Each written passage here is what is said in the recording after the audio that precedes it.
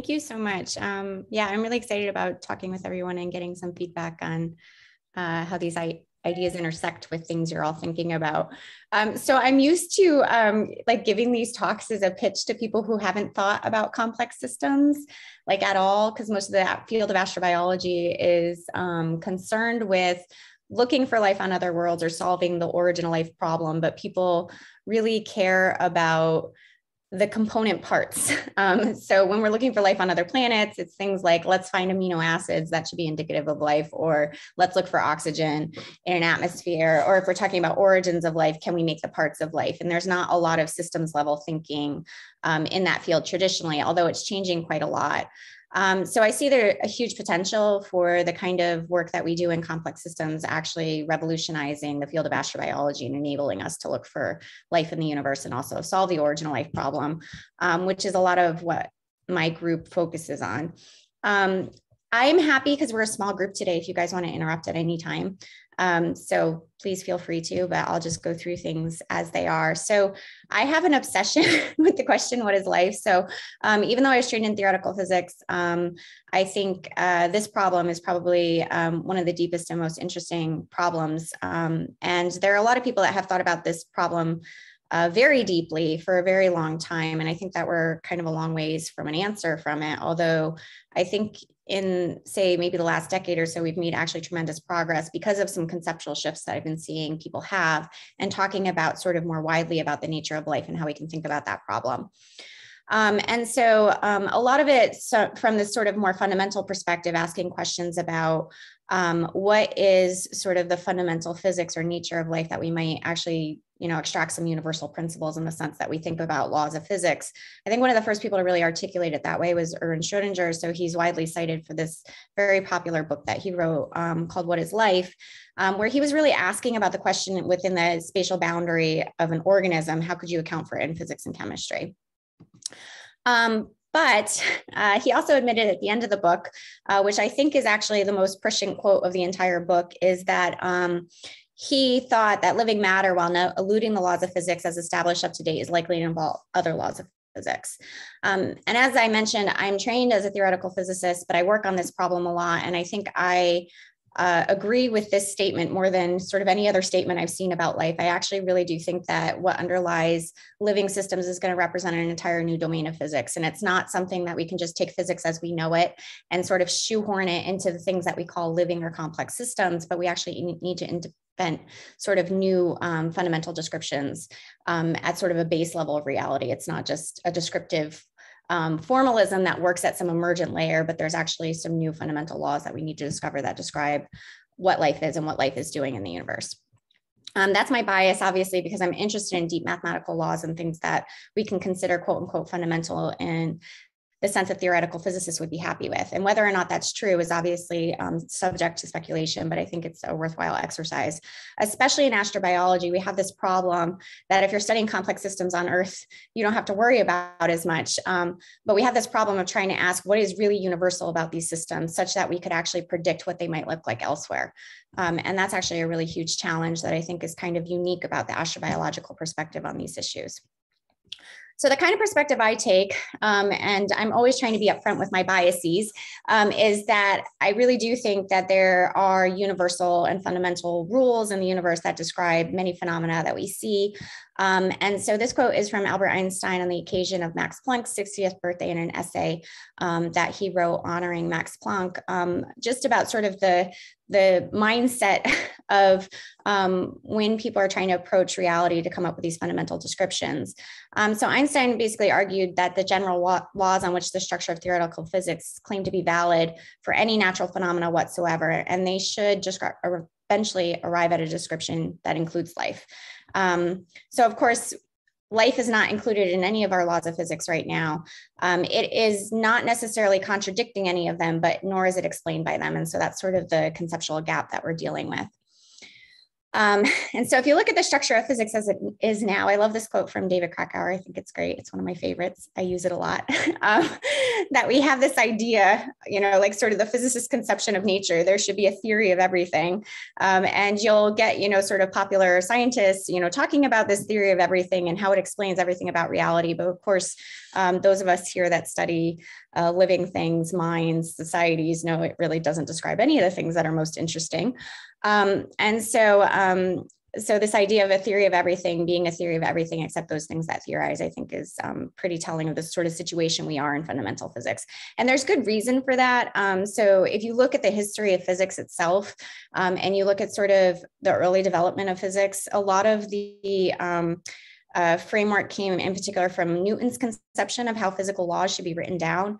And he was very theological in his perception of nature. So he thought that the laws of the universe should actually be timeless and immutable and exist outside the universe. And therefore we should come up with these sort of fixed laws of nature that exist outside the universe, and we write the initial condition, and then those laws do the rest. So it's a very sort of clockwork, godlike universe. And we really haven't moved past that paradigm in the way we write down laws of nature. We haven't actually been able to account for where the laws come from or how we structure the laws, and actually to include things like entities that build theories as part of the structure of those laws. So I think, part of the discussion we need to have when we're thinking about what is the nature of life and how we actually approach those problems is actually to think about the way that we talk about universal principles and laws themselves. So if you're a physicist, or even if you're not, we have certain descriptions of nature that we know and love and we're very fond of. And they describe sort of certain domains that we've interacted with.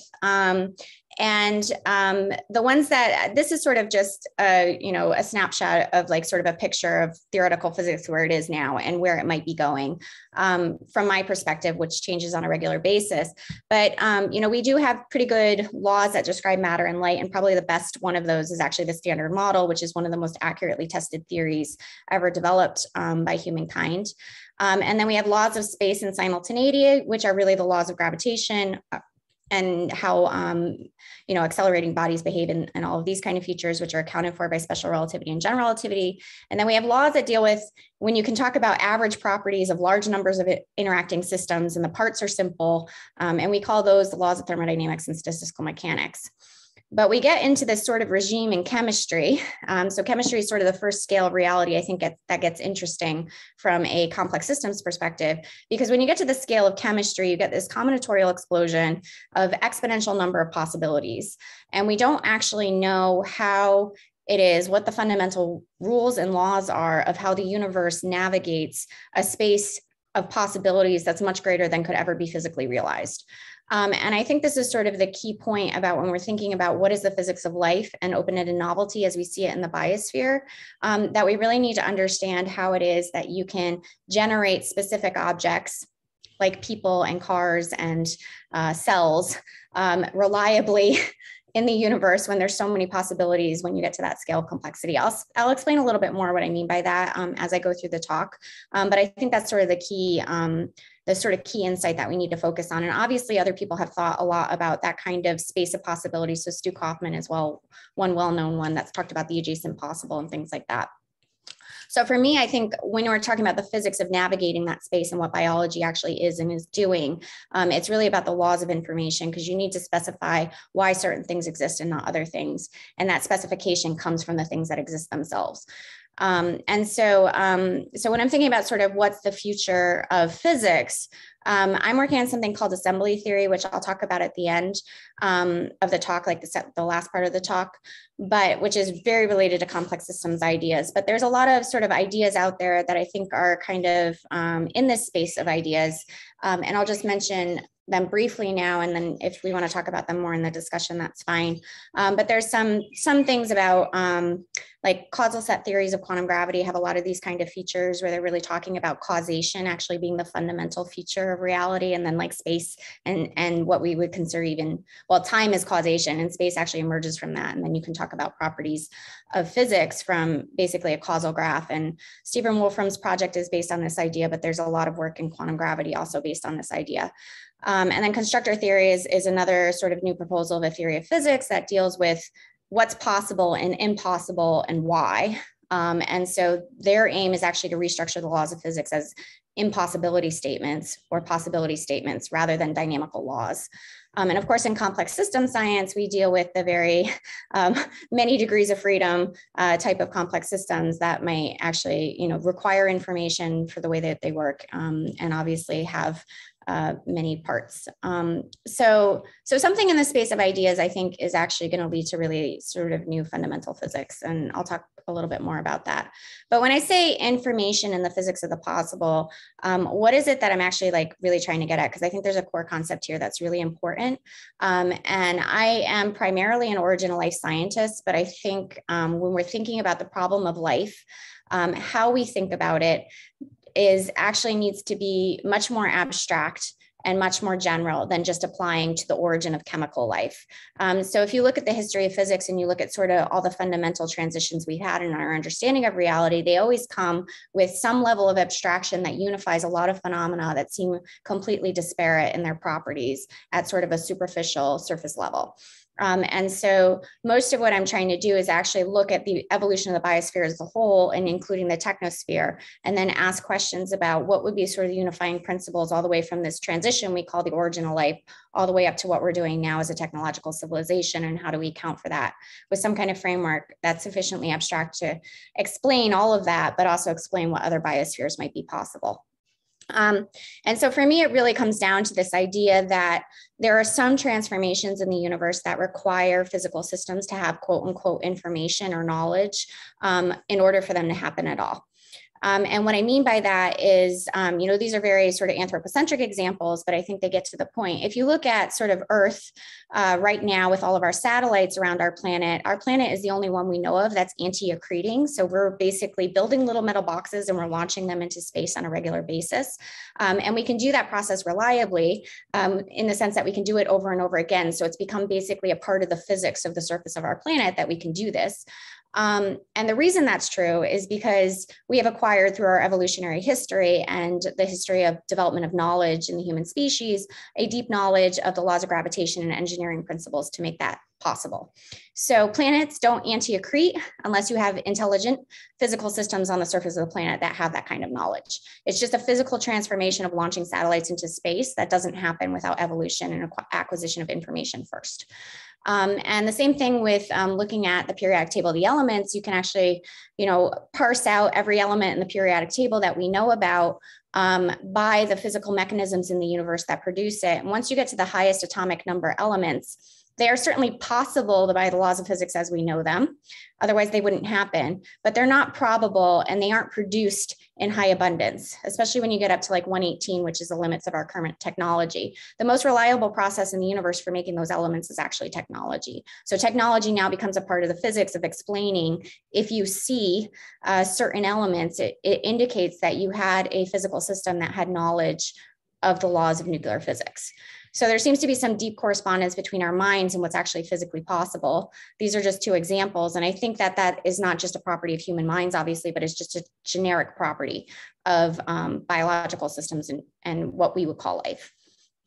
And so when I'm thinking about sort of the long arc of the history of human thought, but also physics in particular, we've had this sort of history of unifications that have taken things that traditionally seemed completely different to us and then unified them in some sort of more fundamental understanding. So I think, one that was particularly radical, at least for me when I think about it, is how Newton and Galileo unified terrestrial motion and celestial motion. So for all of human history before that, people thought that the motions of the stars in the heavens were completely decoupled from the motion on Earth and there were no unifying principles. But somehow they had the insight to recognize that, the reason that the apple falls from the tree is the same reason that the moon is going around the Earth.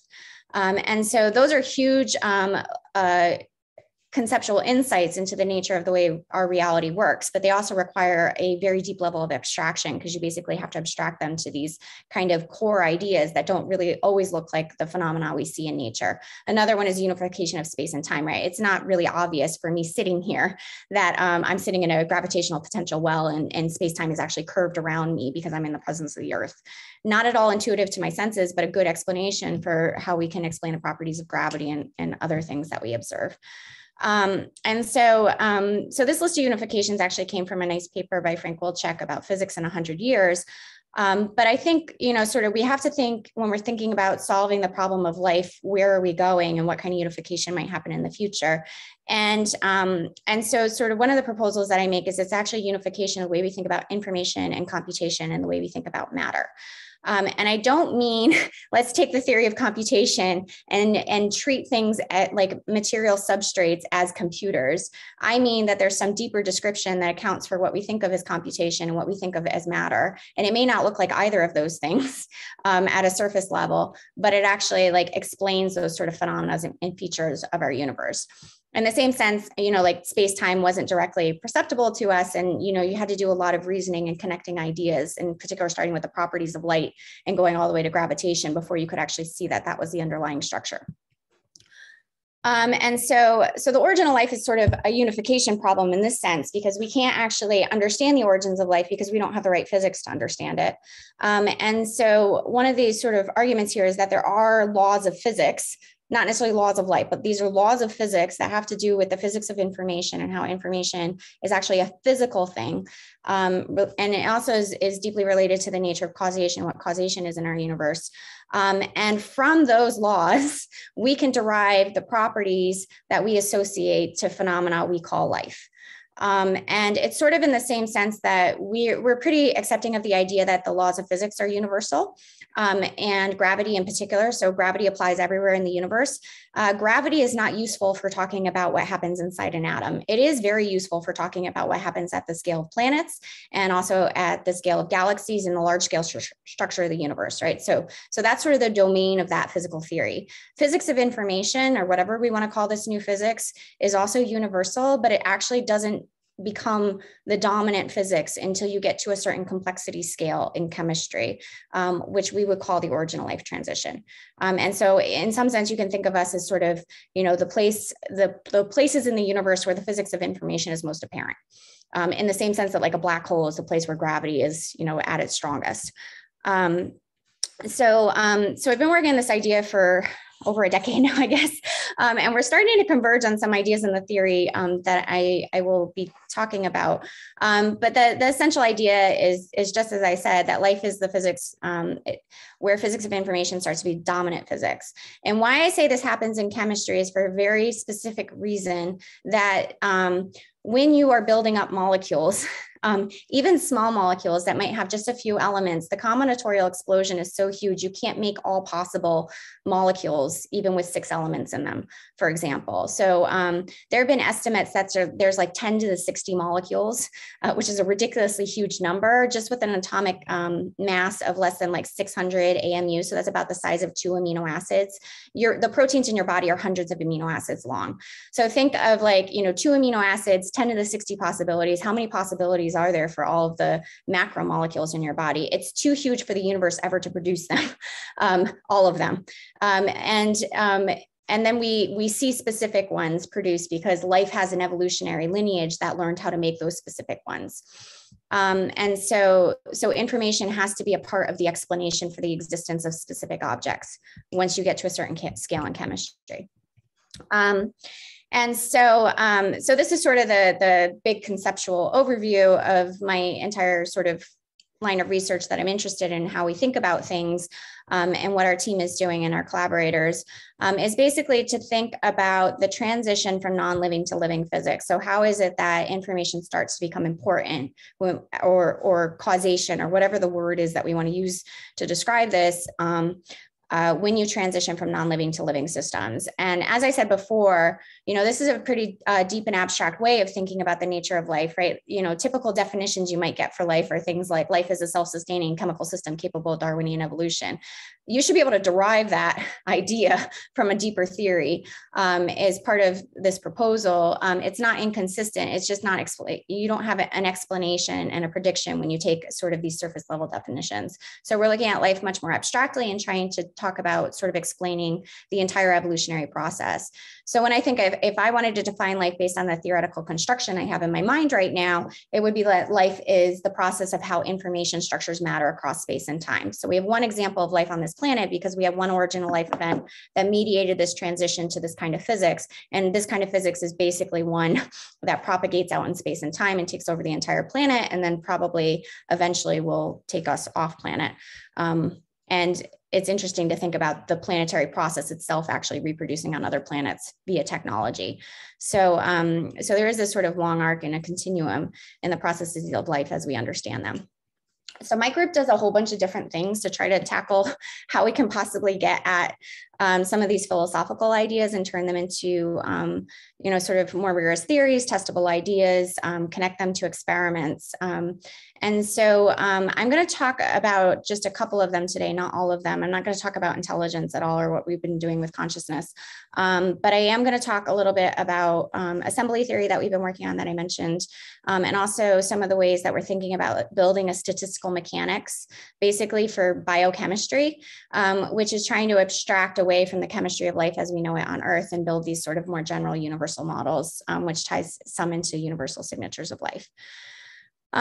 So fundamental principles of life, one of them is probably got to be some kind of universality, because if we're talking about a phenomena we call life, there has to be some universal features of that phenomena. And part of like the sort of philosophical introduction that I've given is that I think that those universal principles are actually quite deep and quite abstract. So when we look at life on other planets, it might actually look really different. Even at the chemical level, let alone at the technological level. I mean, I don't think that we're even in a position to be able to predict what other technologies might look like, but we might be able to predict or build rules about how they should behave. So this principle of universality is really important, but it's one that astrobiologists have really struggled with. And part of the thing that we're trying to do is actually identify life elsewhere in the universe. So usually, you know, astrobiologists won't draw it this way, but because I'm trying to think about life as this fundamental physical phenomena that happens in the universe, you know, what really the sort of research paradigm we have here is trying to understand how much of the universe looks like us and what do we mean by looks like us. And so this is really what we're trying to do, but we have to say that there's some features that we have in common. And one of the biggest stumbling blocks about this whole enterprise when you're an astrobiologist is that we only have one example of life on Earth. And that example is basically at the level of biochemistry, right? So if we look at sort of biodiversity at our scale, it seems like there's a huge amount of biodiversity, but if you look biochemically, it's actually fairly boring.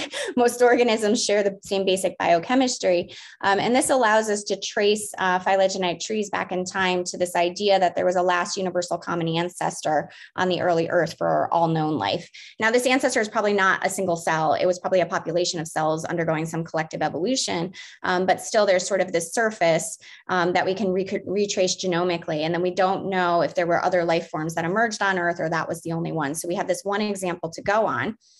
And this leads to sort of a problem that at the genomic level, the last universal common ancestor is a little bit like a surface of last scattering. It's really hard to get information about what happened before this because we can't retrace it through phylogenetic trees because we basically hit this boundary of everything converging in the past. And the last universal common ancestor had a lot of the modern molecular machinery. It was a fairly sophisticated chemical system.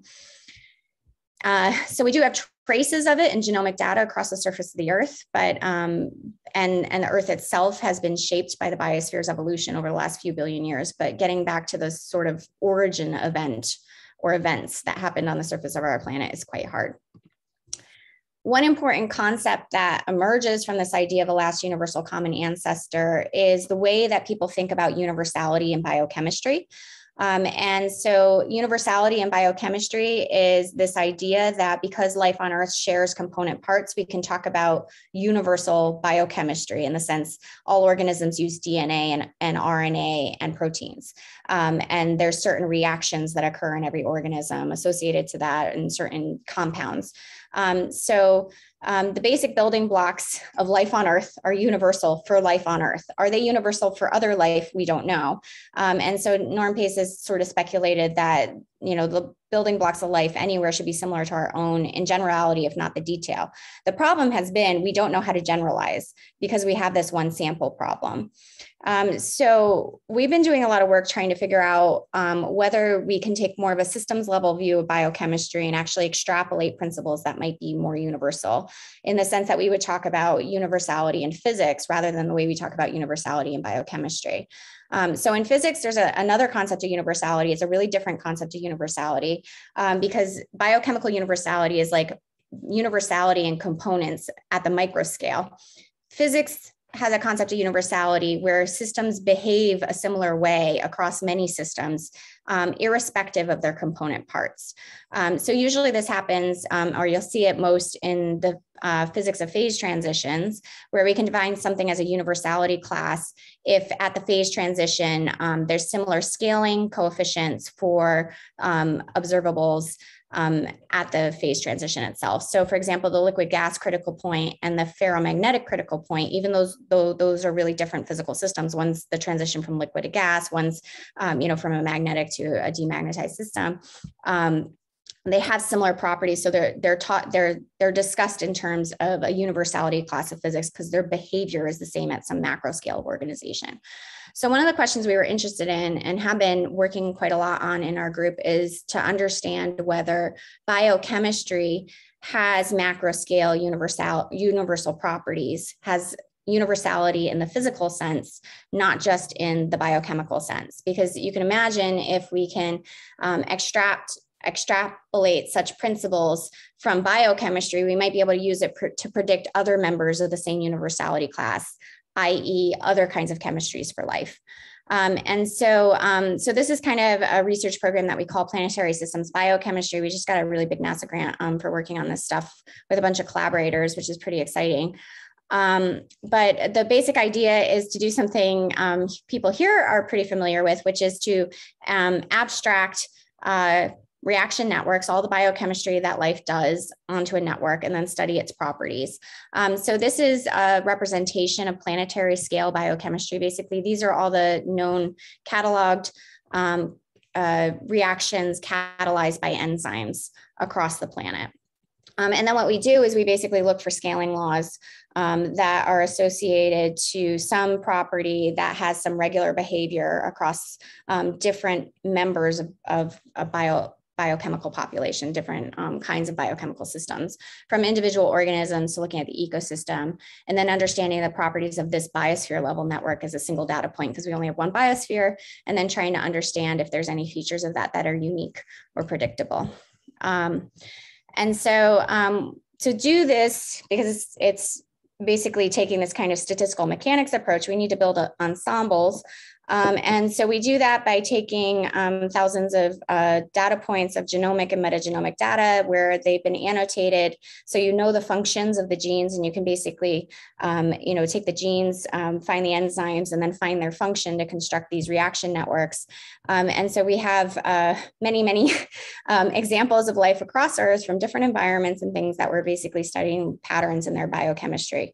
And what kind of molecules and reactions they use, and also what the network structure is.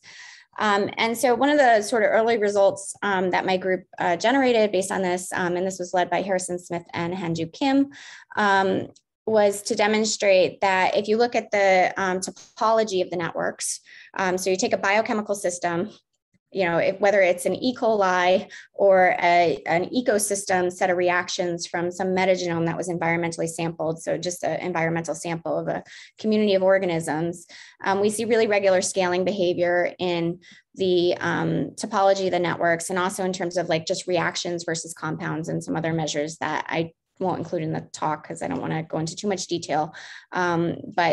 So basically life does display sort of universal features across scales in its network structure. And so one of the features of that scaling is driven probably, we would conjecture, by the presence of these universal set of shared reactions and compounds that I mentioned before. So all life on Earth has some overlap in its biochemical space. This is what we mean when we talk about biochemical universality. So, if you're thinking about partitioning and statistical mechanics, there's actually some information shared between all the partitions because they have shared component parts.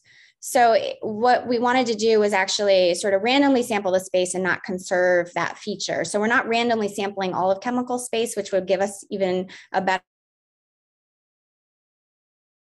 if we were just sampling the biochemistry that or the chemistry that biochemistry actually uses, but do some random sampling where we're not actually conserving function across different samples. And if you do that, so the shown in gray in the back here is the original data sets of all the individual organisms and ecosystems. So again, as on the previous plot, each dot is just representing an individual or ecosystem. And then what we did was we random sampled reactions so that we had the same comparable number of molecules in the reactions as in the real biochemistry. And these are just two network measures. So they have sort of similar scaling behavior, but they are statistically distinguishable in terms of being able to tell the difference between the randomly sampled reactions and the actual biochemical reactions. And some of the consistency in the scaling behavior probably is arising because we're sampling the same small part of all of chemical space. So if you imagine sampling chemical space, you would probably get even more divergence. But the key takeaway here is that random sampling doesn't recover all the features that we associate to life on Earth as far as this invariance in network properties across scales of organization in the biosphere. It recovers a different kind of invariance, but not the one that we actually see in biochemistry, and it's distinguishable. So, so what we did was actually do another sampling where we controlled for the universal component part, and we were able to cover most of the features that we see for the specific scaling that we see in biochemical networks. And so a lot of the invariance of biochemistry across scales of organization is really driven by this shared component part. And so for those of you familiar sort of with networks, each biochemical network is roughly scale free. They don't exactly fit a power law. In fact, most of them are actually not power law. But if you imagine that you have some overlap between those networks, depending on the structure of them, you start adding them, you might build up random networks, or you might continue to build things that have a similar degree distribution. It turns out that biochemistry actually maintains that similar degree distribution across scales. And that's basically what this is recovering because you have that shared component part and the particular structure of the overlap in those networks.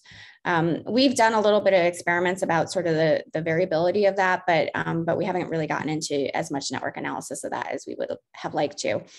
So anyway, so this is just sort of summarizing and showing the data for that point, that if you control for there being more components that are shared across the systems, you recover much more of the features. So some of the other network properties and other variables that we looked at were more different than what's shown here. Some of them were more similar. And overall, you can still statistically distinguish real biochemistry from these randomly sampled ensembles, but it does show that that universal component is playing a large role in this universality across scales.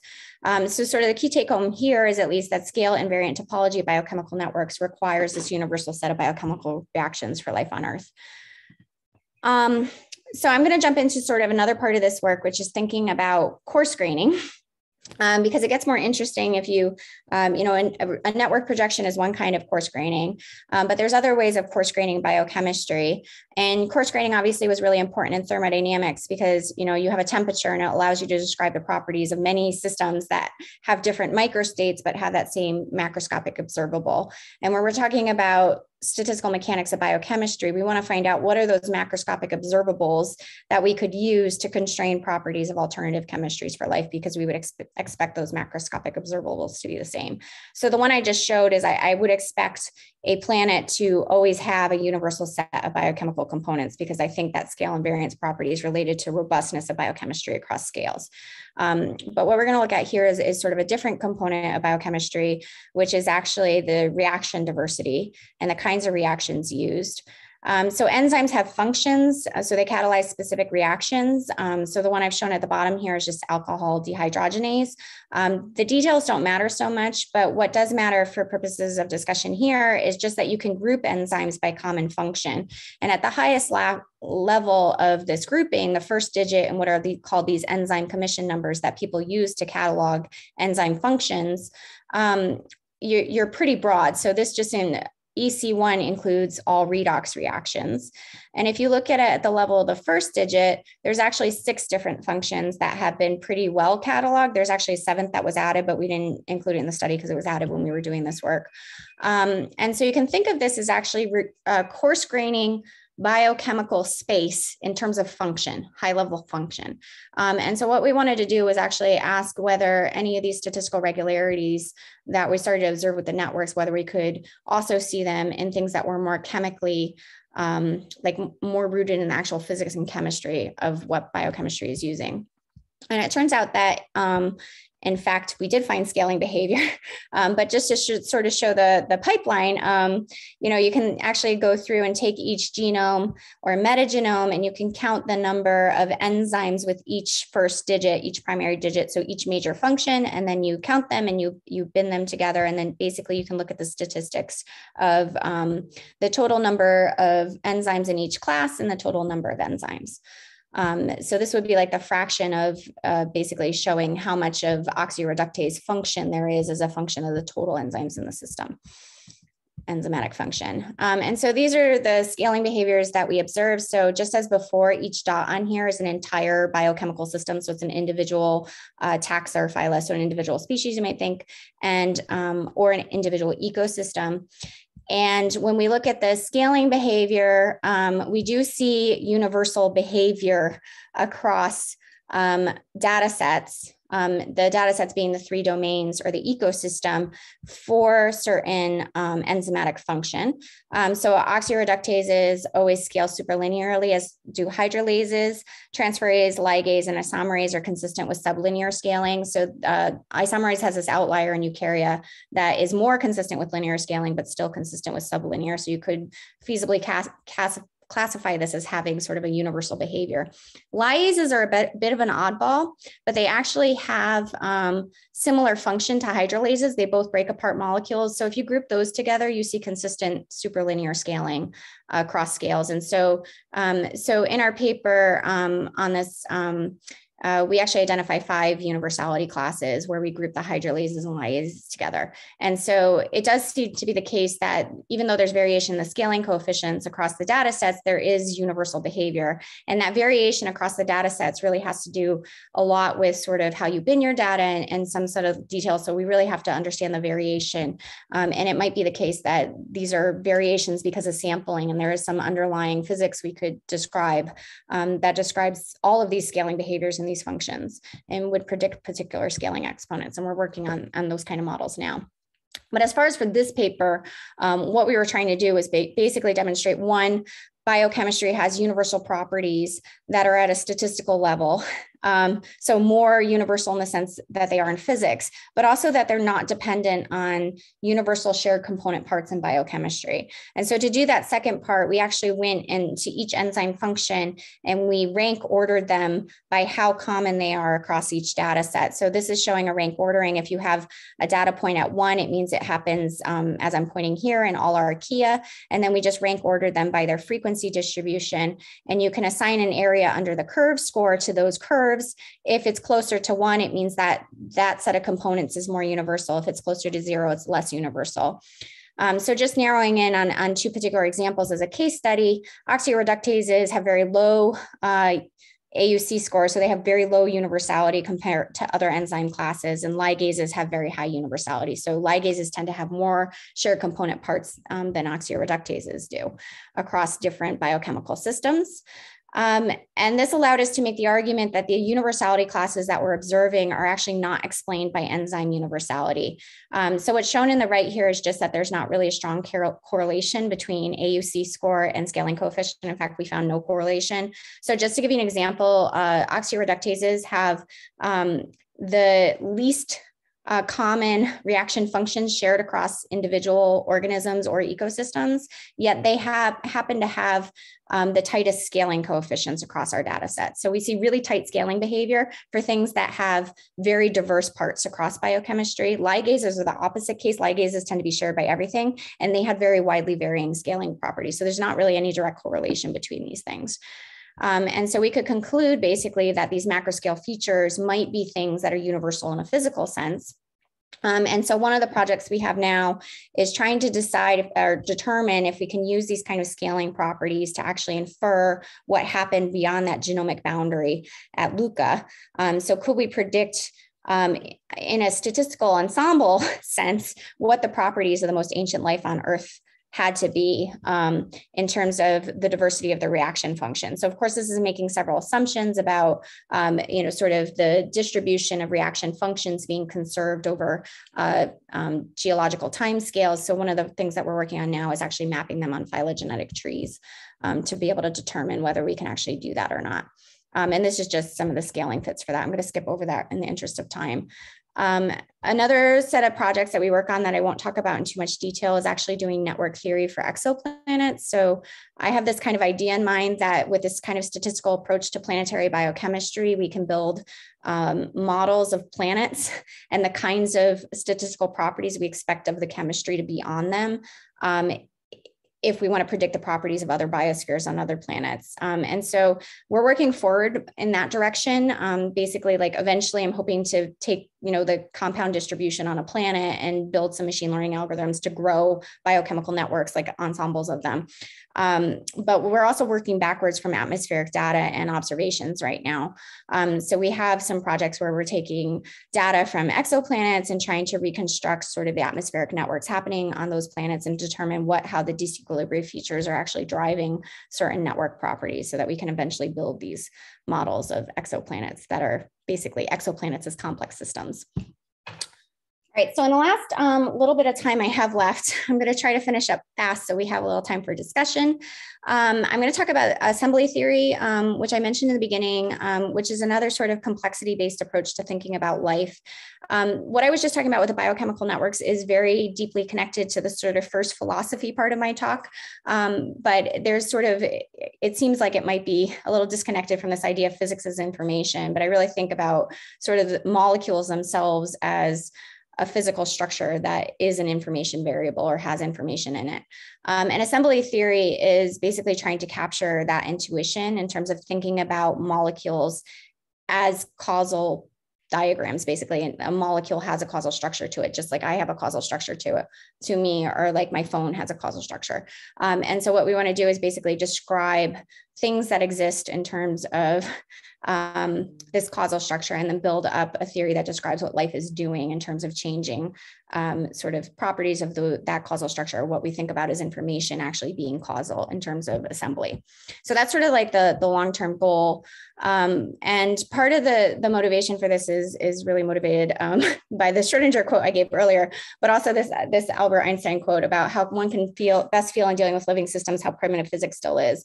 So when I talk about sort of thinking that life needs new physics, I don't even mean life needs new physics in terms of we need new dynamical laws of motion like Newton wrote down, or like the laws of quantum mechanics are, general relativity. I mean, we need an entirely new paradigm for physics, because an initial condition and fixed law of motion do not describe anything about what the biosphere is doing. And even Darwin saw that when he talked about endless forms, most wonderful and beautiful, being evolved in contrast to Newton's fixed law of gravity, right? So he had that deep intuition when he was coming up with the theory of evolution. The problem is that we haven't been able to really connect all of that to sort of a deeper understanding of reality in the way that we do in physics yet. And whether or not that's there or that's important is subject to debate. But in my field, when I'm worrying about the origin of life and looking for life elsewhere, it seems like a critical step that we have to make. And of course, there's sort of contrary views. So I felt like I had to put Stu's contrary view here, that there is a world beyond physics. So he thinks that maybe there is no law like evolution of the biosphere. We won't be able to describe it. And I think there's some merit to those proposals, especially in context of like, does the universe genuinely produce novelty or not? If it does really produce novelty, certain things that come into existence are completely unpredictable based on the structure of past things that exist. You can think of it like a prime number. You can't predict a prime number based on previous numbers that have existed. Then that structure for the universe would be quite different. And that might be something that we actually have to adopt. And we think about that a lot in assembly theory, but I don't necessarily want to talk about that too much right now because it's a little bit more challenging.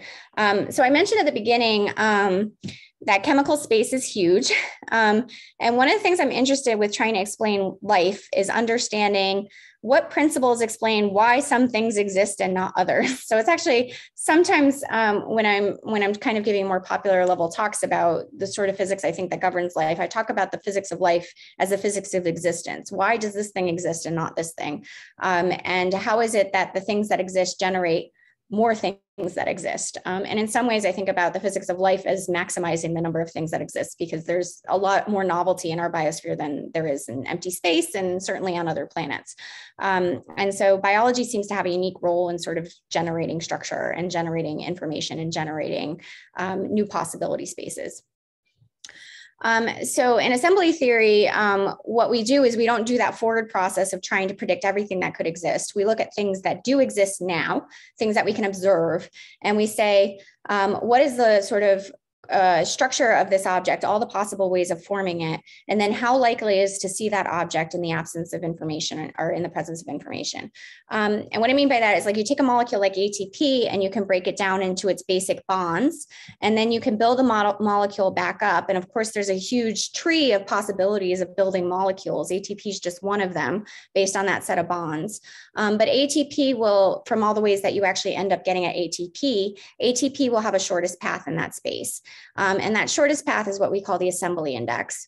It has a little bit of the flavor of things like algorithmic information theory or logical depth or conglomerate of complexity, but it's not the same because it's actually computable. So it's not like a computational measure of complexity, like some of those that have this issue of being too hard to calculate. Although we do run into issues of having it be too hard to calculate under some circumstances. But the more important feature of why it's distinct from sort of previous approaches to talking about these things is an observable property of a molecule. So it is actually a physical attribute of the molecule, in the sense that when we put a molecule into a mass spec experiment, what we do is fragment the molecule apart. And those fragments are actually pieces of the assembly space. And the fragmentation pattern actually has a direct correlation with the assembly index. So you can actually have a measure of complexity of the molecule that is observable in instrumentation we have in labs today. And this is why I actually started working on assembly theory, because this whole sort of experimental paradigm and the basis of theory was developed in my collaborator's lab, Lee Cronin.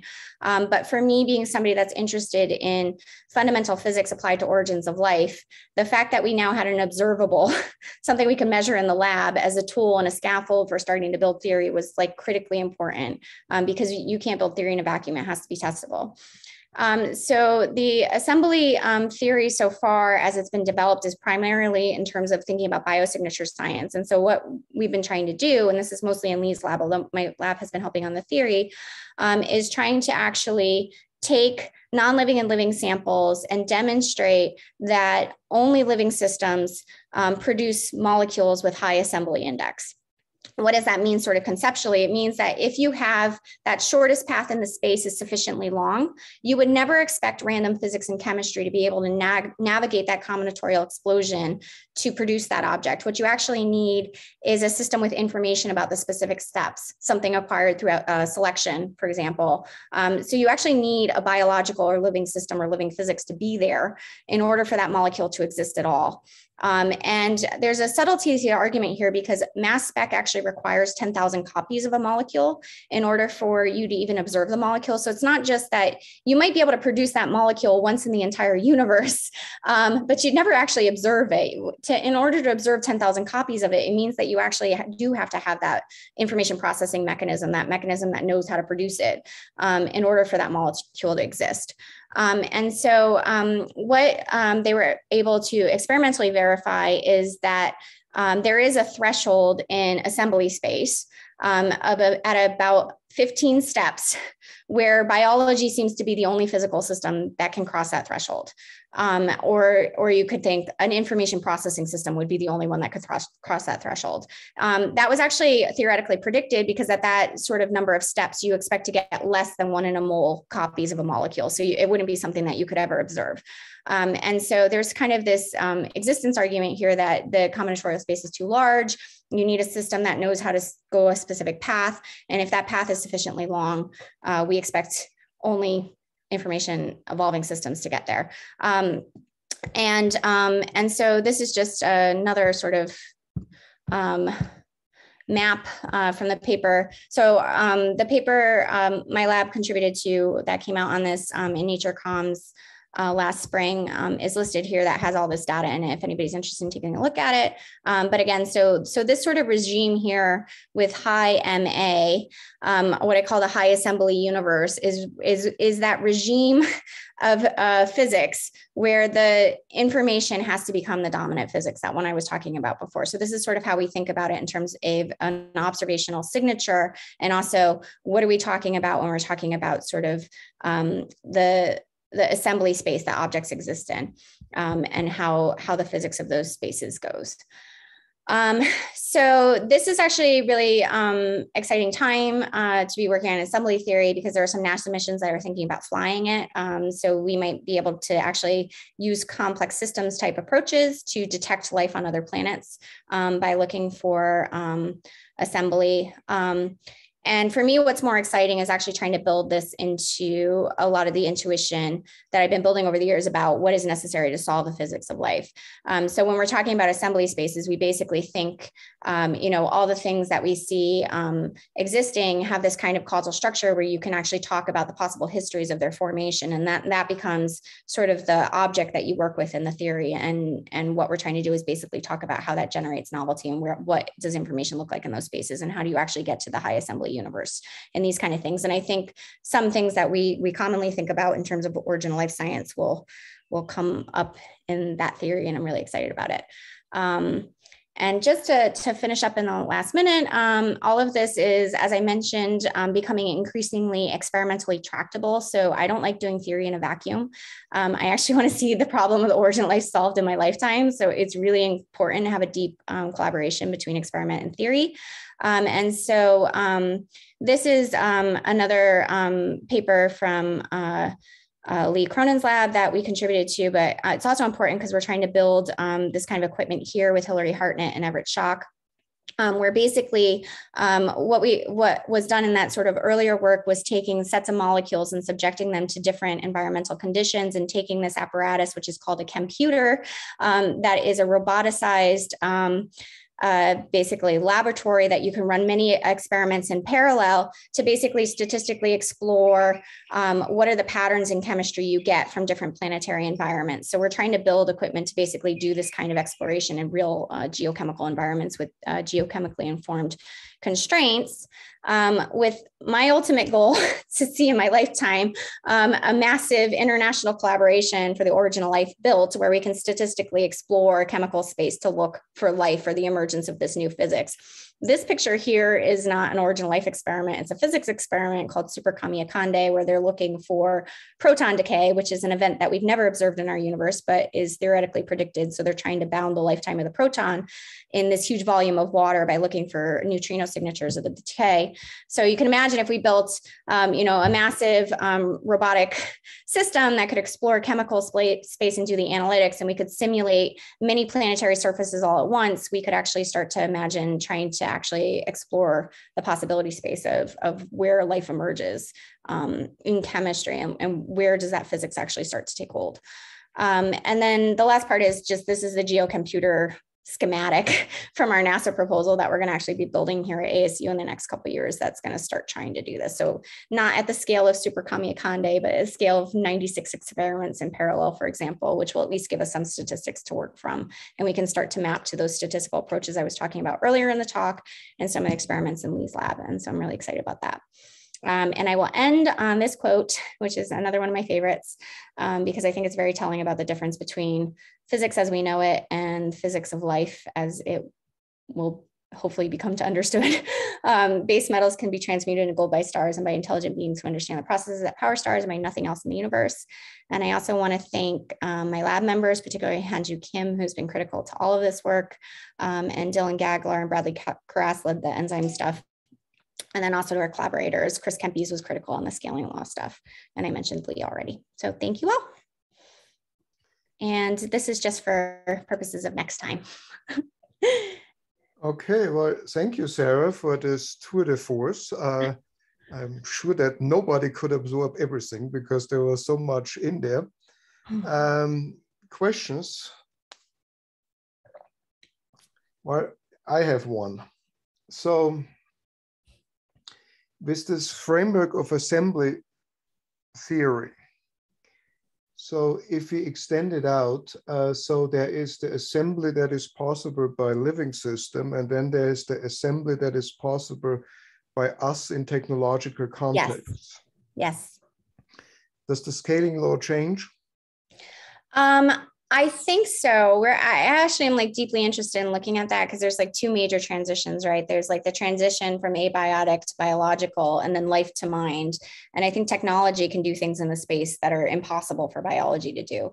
And so we are trying to look at that. It turns out to be really hard to parse the data. So for example, this is some of the stuff that we talked about with you with Hikaru, but when you're looking at like some of these large chemical databases, it's not necessarily clear where the boundaries are. This molecule is only human made and this molecule can be made by nature. And so we're trying to figure out better ways to parse the data to actually get at that.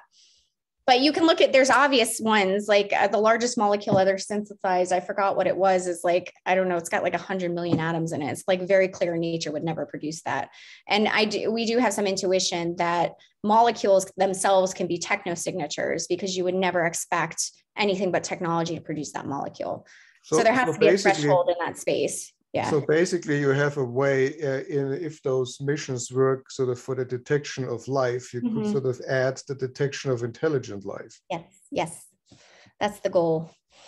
But the problem with the remote detection is most of the molecules that they detect remotely are very small molecules. So we have to build up better inference tools for saying whether embedded in those reaction networks are high assembly molecules and what would be the highest assembly you would expect. Brian. Hi, Sarah. Thanks for the talk.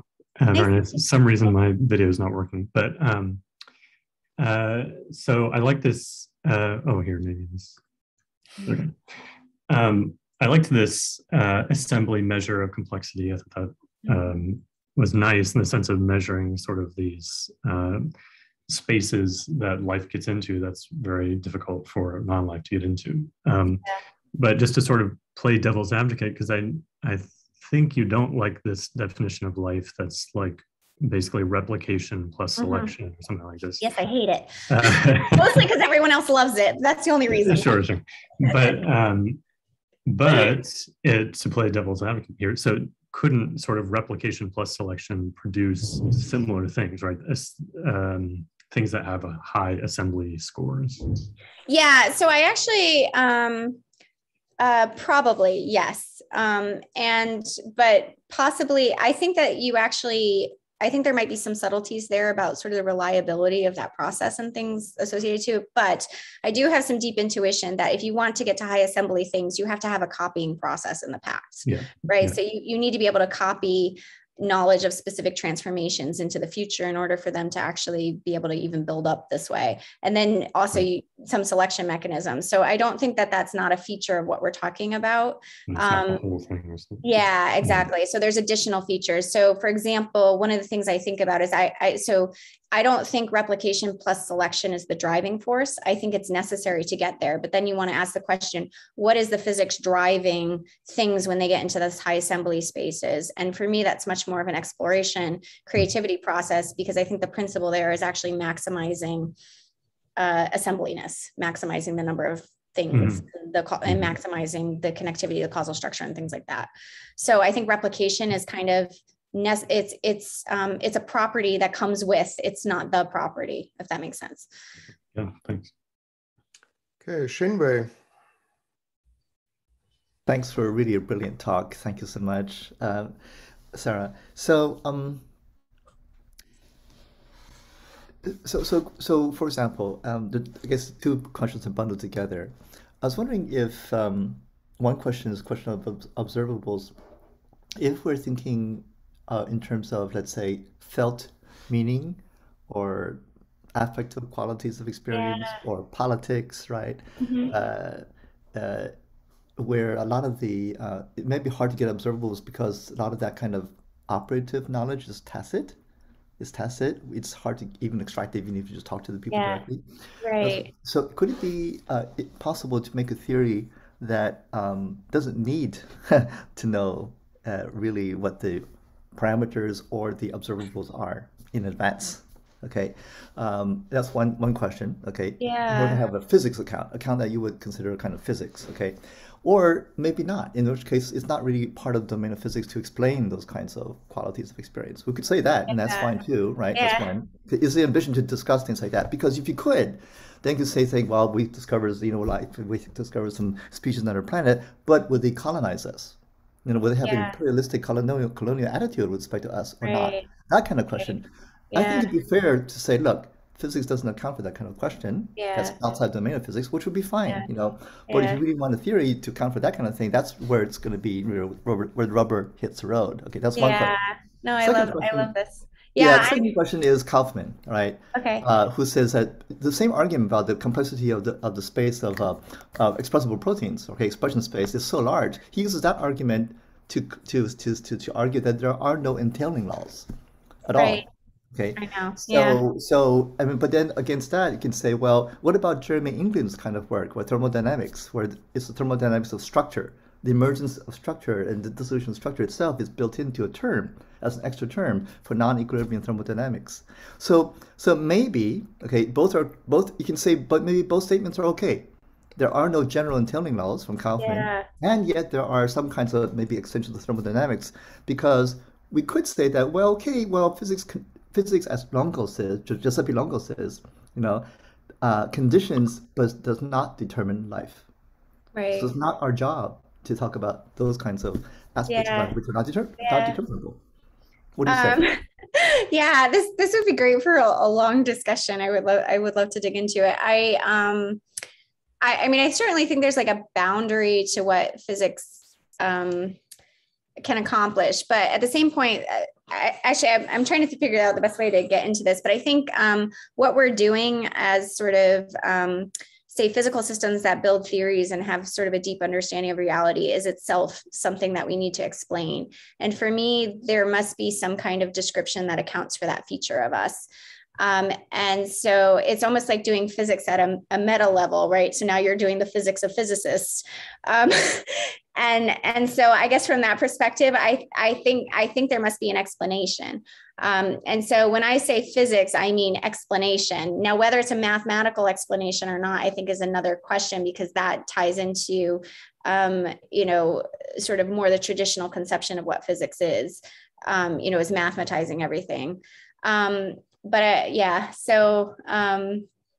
So I think like the way we think about things in assembly spaces, I mean, there's a lot of the assembly space you'll never observe, right? But you kind of have a sense that it's still a physical feature of the molecule. So if I would think of myself in assembly space, I'm actually all the possible histories that the universe could use to generate me. We have an intuitive sense that there was only one history that the universe actually went through, but I think you could ask the question of whether or not that's true. And sort of the virtual space of all the things that, could have created me but didn't, is still, that information is still here in the system because I exist. So it's sort of like living systems actually have this sort of access to these spaces that are, like you think of the adjacent possible. I think Stu was really onto a lot of things with the way he talked about that. But I think what we're trying to do in assembly is say that certain attributes of that space are measurable, so we can get an idea of the shape of the whole space. And some of the things that I would associate to human creativity and what we're doing, I would say are features of that space. But again, I'm so biased as a physicist, I don't know how to get out of that mindset. If you can help me get out of the mindset, that'd be great, because I'd like to know what else is possible. But I'm always trying to think of what are the laws? What are the laws? How can I predict? So I'm just happy to be in the same school with you, okay? Yeah, same. Okay, we have one more, Warren. Yeah, I'm reluctant to ask this question because my aging brain cannot follow the rate at which you talk. Complex pile so many ideas on each other that I can't really follow. But there was one that caught my attention when you were complaining about noticing the difficulty of defining life. You used an example, I think. Life is a self-sustaining chemical system or something like that.